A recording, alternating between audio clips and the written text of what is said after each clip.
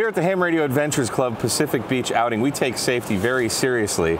That's why we have 2 emergency vehicles on standby at all time. And here, we're going to learn all about these. It's Nate, NJ7N. This is my rig. It's named Beulah, which I believe is some language for love or something like that. It's a lovely name. Or for short, I call it the Hambo Beulah Ham Bob. Beautiful. It's a 2007 Ford E350 with a 6.0. Low miles. It was Lopez Island here in Washington State. They wanted to upgrade their rig, put this one in the public market, and then you mentioned emergency vehicles. For insurance, I have to make it clear. It is an RV. So show us around. What do you got on here? He's got a lot of cool stuff in here. Okay, from the outside here, obviously the door's open. One of the main reasons I wanted it, like they're the same exact width as a regular RV. They're all aluminum box, so it's all welded. There's no water or there's no wood that can expand and contract with heat and suck up moisture and just rot. So somehow accidentally found these. One of the cool features, you open the door, scene lights come up on the outside. I changed it, the lights on the inside. Actually, I stole this from Stryker when we get over to his. When you open the door now, red lights come on so you don't wake up people on the inside. Okay, we're going inside. That's a step up. It is. We left the step at a state park down the beach yesterday, but wow. It used to be, there was a cot down the middle. There's storage for days on the inside. It came with an inverter. There's lights and outlets all over the place. I've been changing those out. So like I said, when you open the door, red lights come on and don't wake everybody up. That's awesome. There's a panel on the side. You can switch those over to whites. Cool. But then we built this aluminum extrusion frame with some plywood on here. But if I take this off and I'm not sitting on it, I could slide this all the way out, put a piece of plywood in. This becomes a double bed. Oh, nice. And then the rest of the time, it can be a bench or table. Words are hard. Yeah. But yeah, so this is set up for 2 people sleep here. My wife and I, and then my son sleeps on the bench down there. And that's, like I said, storage for days. So we have our own lockers for clothes. I just got a ginormous 12-volt cooler there too. Sure do. Heck yeah, that's sweet. In the process of upgrading things constantly. We just went and added the MagSafe style chargers over the bed, so when you lay down, you can stick your phone up to it. Kidding. And then you can get your ham radio tube YouTube on there and sit and. So I got a couple radios in here. I just replaced it used to be just a little dome light up here, and I replaced the whole thing with that 3D printed monstrosity. Oh yeah. That melted, broke, and then I had to reinforce back up with an aluminum bar behind it, but. Yeah. It's for function, not looks. Well, it looks friggin' awesome. Well, thanks. That's sweet. So we got an 891 on an ATOS, and then a FTM 400. That's going. I just had to add a new mount. So ambulances often come with NMO mounts on the roof, but I covered them with solar panels. So added another one. The other advantage I got, when they build these things, they put miles and miles of wire in. They're not worried about line loss or anything like that. So I cut out about 50 feet of coax, went down to 15 feet from an NMO on top of the box down into the back of the radio, which is, I don't know if you can see. Right back here, yeah. Put both the radios on the back of a molly board that just straps to the back of the seat. And then I zip tied them down to that and then ran, there's a remote speaker for the FTM 400 up in the dash. The 500 still loose back there somewhere. Oh, you got a bunch of big batteries down here too. Sure do, and some donuts. What you got going on there? I got 600 amp hours of LiPo 4s. Oh wow. The charge controller, the Renogy? Yeah, so that's a DC-DC charger. Oh, okay. I might ask you to put blurries over my wiring or something. I don't know. I'm not an electrician, but they've seen me wire things, so don't worry.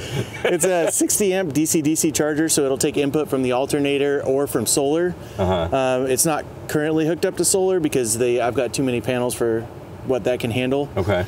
But I'll charge, like I said, up to 60 amps. I usually see closer to 45 amps charging, driving down the road. Sweet. But that'll last me like 4 or 5 days. The radios are constantly running off of it. This is awesome. We close the doors. Yeah. I don't know if you'll be able to pick it up. It's all refraction. Sure. But that got rid of all my blind spots, and that's running off of these batteries 24 hours a day. So it's a rear view mirror, but it's a camera, because I don't think my camera is picking this up very well. Probably not. But yeah, it's actually side views, so they're up here on the front fenders. Oh, they're side views? Yeah. Oh, wow. So I can barely see it here. So you can see, what we can see is the edge of the vehicle here, and then this side of the screen, it's left and right. This side of the screen is almost straight out the door. Oh, wow. So I can see all the way around it now. And then, like I said, since it's running on the house batteries, it's constantly on. So it's like a security thing. People come up to start looking, hey, what you got inside that thing? They can see they're being recorded constantly off the side. Slick. So it's like a little home security, but for the van. More of a deterrent, but yeah. You gotta rock the ATOS. How do you like using the ATOS? I don't know why I would consider anything else, honestly. Yeah. Just throw it on, as long as you get the connection correctly the first time, because I'm not always great at that. But get the connection right the first time, and then it just works. Yep. And yes, it does. Just fantastic. I don't think I've gone quite around the world, because usually I set up in a park and I'll set up something a little bit bigger, but I've talked across the states with no issues on it. Yeah. Another testament to the greatness of the ATOS. I got the super signal stick up there too. I forgot the name of it, but signal stick makes that. It's an NMO big one. That 2-meter antenna? Yeah, dual bander. Oh, look at that. I had no idea. So there you go, signal stick on top. I got a locker here. This one's probably safe to open, and then I say that and it'll leap out. But like a floor rug, a bunch of chairs. Yeah. It's also tall enough. I'll put in some spider beam mast. I think I got a Pac-10 mast in there right now, and then all the whips. 4-wheel drive conversion, which it was a custom shop did that, so it's either F350 or F450 running gear. So I can go down to Napa and get most of the parts for maintenance. In here, I replaced the stock inverter with a Renogy 3000 amp inverter charger. So I've got power. I can run a Keurig. And then there's cassette toilet, and then there's all the outside stuff. I had a sliding camper before, and it was kind of miserable.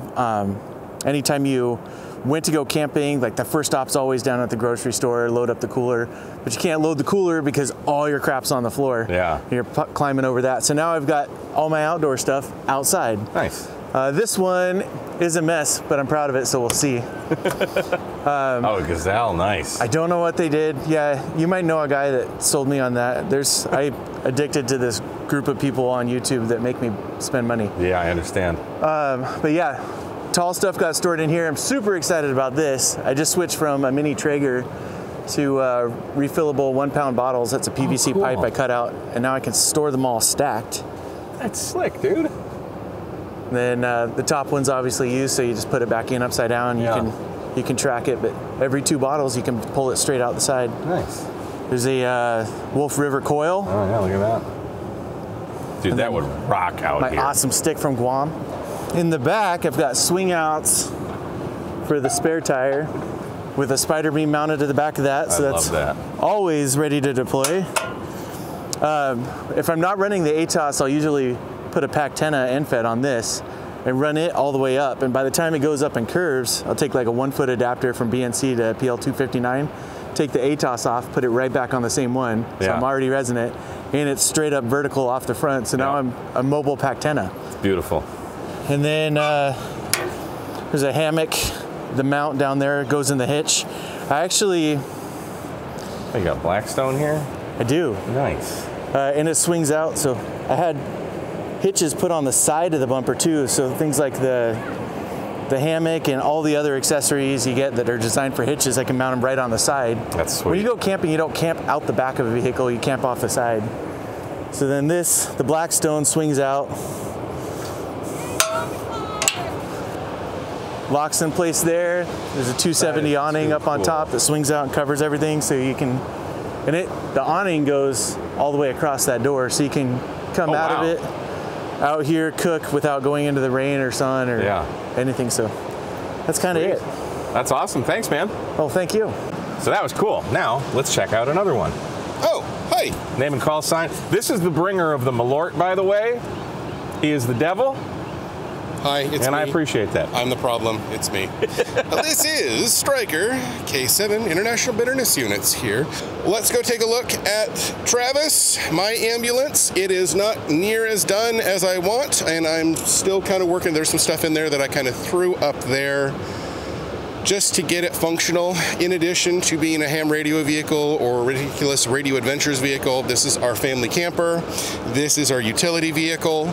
We move plywood in the rain. This is our 4-H vehicle, so we have mini Nubians that my kids show. And then in addition to that, we also have a couple of bunks in there. The bed situation, it is made out of, it's electrician's material, it's construction material, Unistrut. So I got a bunch of Unistrut and made a couple of platforms that fold out from the wall. So let's go check it out. Not near as much of a step as Nate's ambulance. His is lifted about 6 inches. He's got a nice handle here too. Got a nice handle there and not a bunch of stuff to knock off on the door. So this one is probably not going to see a 4-wheel drive conversion. It is longer, it is wider, and is not near as agile.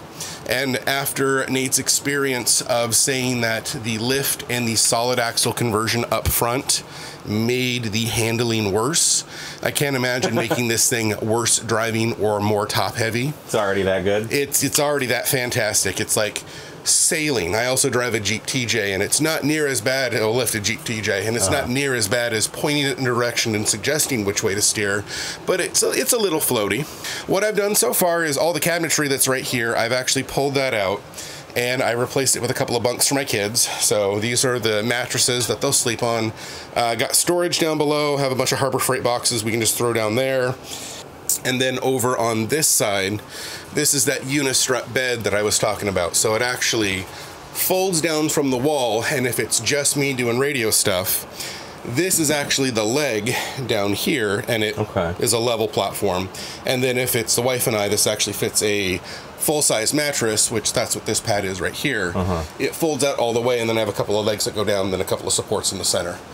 And then we just have some of the existing cabinetry from the ambulance itself. Instead of holding medical supplies, I mean, we got an AeroPress, paper towels, some reading material, other various supplies in here, dog leash that we've been looking for. The storage down here, air mattress, blankets. Had a couple of sleeping bags in there, but those actually went over to another trailer that we have that we actually took out for the salmon run, the Washington State QSO party. And before we go out there, another 12-volt cooler. Yep, that's the IBU containment unit. IBU containment unit. I love it. Keeps them cold and charged. And then there's the pantry. Yep. Love it. That's freaking awesome, dude. So that is one of the fantastic things about ambulances is all of the storage. Yeah. It comes at a cost. It's almost like they planned it that way. Yes, and the big thing is external storage. It's kind of a pain because sometimes you're like, oh, it's in the cabinet outside. I have to go get that. But it's also, if you're at a situation like this and you're at the beach. Imagine just, you have some sandy chairs. Camping, and then you're at the beach. Like, how freaking, dude, this is so cool. Yeah, just open it up. So like yesterday we went out, we did a POTA on the beach, and got sand in the chairs, got sand on the table, just threw them in the locker. If I fill this thing full of sand, it's got a mat in the bottom, I'll just take the shop vac to it when I get home. Yeah. So this is new, or new to you? New to me. So I noticed there's a lack of ham radio equipment inside. What are your plans for getting that going? So right now, it's pretty non-existent. While I'm moving, I have 2 meter and 440. Okay. There is a tri-band antenna up top. You do have something up top. Yep. It's just a little stubby guy. It's actually made for ambulances. So it's got a big spring on the bottom of it. So when you hit low clearance stuff, it'll just fold over and bend back. It is 2 440 and a 900 megahertz. I don't know what I'm gonna do with the 900 side, but I would like to use that. Yeah. Maybe try to fudge some LoRa into there, and maybe get a triplex or something along those lines. But as for ham radio aspirations, what I would love to do is this cabinet right here is just about the perfect size for a pneumatic mast. pop a hole in the top. Yeah. Put a pneumatic mast right here. We know a guy with experience with pneumatic masts. I'm definitely going to take a tape measure to that and measure to see if that would work. That would trump James's mast. I don't want to trump anyone. I think we all have different equipment that works in different ways, and together we make awesome mobile stations. That would be the HF side. The cabinet for the control board on the inside, I would like to modify that and redo a little bit of the electronics. I would eventually like to do Home Assistant, put a relay board in there and fix the way, or change the way that some of the lights work on the outside. So if you open doors, the scene lights come on. If you're in a campground, that's not necessarily something you want all the time because they're bright floodlights. Would like to do something where, you know, we could do red lights, do night vision, so that way you're not attracting mosquitoes. But I would like to do SDRs in there, and then you would have Wi-Fi in here, and you can connect to the SDR over Wi-Fi, and you could operate inside the Faraday cage. Might be able to put an access point on the outside, so you still have connectivity, because that's one of the big things. You're in a big aluminum box, so if you go in here with a cell phone, or if you go in here with an HT, it severely cuts down on your ability to get out or receive. So the big ham radio aspirations are that for the HF side, pneumatic mast. We'll see if that happens. If not, you know, a spider beam, what I typically do for POTA. Yeah. You can actually see some of the evidence right here. I just take the 10-meter spider beam, pop it in right here, let it hang over with a Pactena, run the coax through the window, sit in the action seat, and play with my 891 if it's raining, or maybe I'll come out here on the on a folding table if it's not, and operate that way. But pneumatic mast definitely would be good. For the VHF UHF side, I am planning to install an FTM 500. Okay. I have one. I have a way to remote mount it. I need to find a way to remote mount the head up front on the control station where all the buttons are. But until I find a way to do that, I've just been using the Vero for the time being.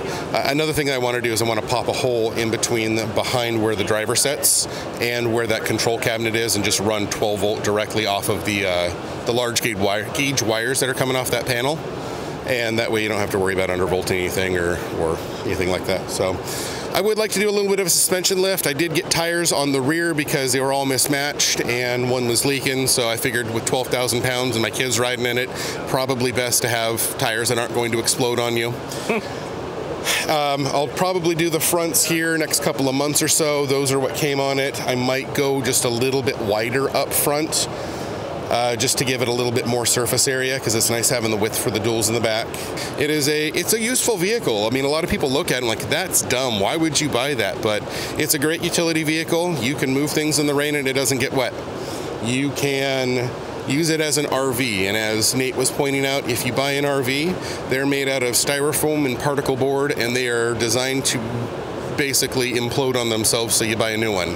This was designed to save lives. It is not light, but it is made out of aluminum sheeting and 2x2 aluminum square tube. So it was designed to be durable. It was designed to not fail on you when you need it. It comes at a cost of weight. It comes at a cost of terrible fuel mileage, but you also know that it's not going to fall apart on you within the next decade. All of the compartments are lit. So if you open the door, there's a light in all of them so you can see what's going on. Got to have your fire extinguisher. I'm not as cool as Nate, and I don't have an AED, but that might happen in the future. There's that pantry, the fridge, and in case of an IBU, you always have to have your secondary IBU containment unit. Nice. Yep. But yeah, it's a cool rig. I really like it, and I appreciate you guys checking it out with me. Yeah, man. Thanks for sharing with us. Yeah, it's awesome. Say bye, everybody. Bye, everybody.